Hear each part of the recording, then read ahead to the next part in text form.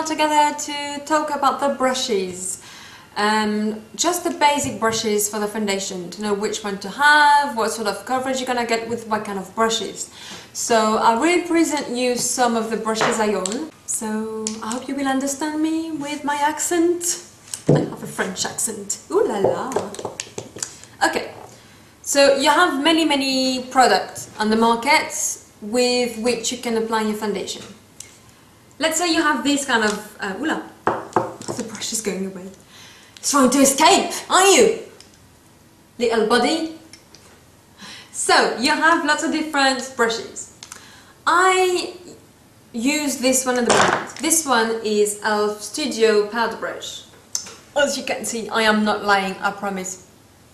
So the e.l.f. Studio Brush, okay, so the e.l.f. Studio Brush provides you a full coverage due to the flatness of the fibers, as you can see.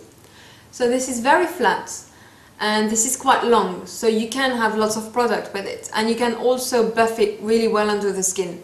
This will provide you full coverage of your foundation. This one is from Sigma, and I have been very disappointed with this one because I was using this one before using this one. And with the e.l.f. I have a much better blending on the skin and a much better coverage of the product on my skin.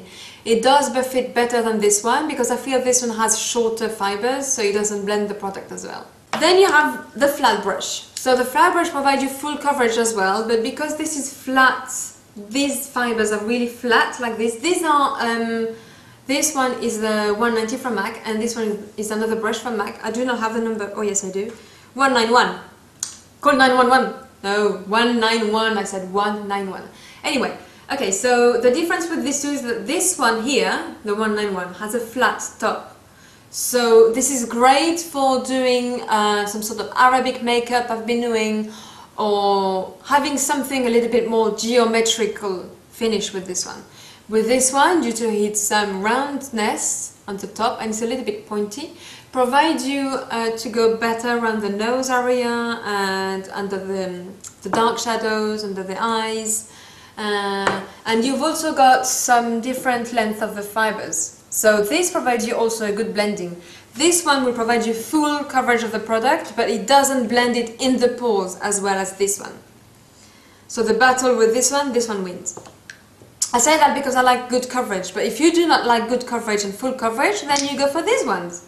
These are a good alternative for you if you want a light to medium coverage. Coverage meaning that you don't want the foundation to cover all the imperfection in your skin. It will cover half of it, basically. So to apply it on the face, I would probably recommend to go for the bigger one, which is the 187 from MAC. You have other variations in the market with the same geofibers. Sigma does one, I believe, which I hated, by the way, because it was all black. Anyway, so this one you have two different lengths of fibers. Two different lengths, like this. And you have a blend with natural and synthetic fibers. So the white one, if I'm not mistaken, are the synthetic, and the black one are the natural, or maybe it's the other way around. I'm not quite sure. Anyway, you have two different fibers. This, due to the different length, provides you a really nice buffing onto the skin. This will really melt the product onto the skin, and if you do have lots of duvet on the skin, I don't know if you say that like that, duvet, you know, hairs, this will blend it really well. This will provide you a light to medium coverage. You can use it with a powder, with liquid foundation. This one there, the flat one, you can use it with liquid and powder foundation. And the flat one is our best recommended for liquid foundation, I would say. Not so much for powder, because you're not going to use the powder with this. Come on. So yeah, this is my sort of recap on the face brushes that you would need, or the difference between them.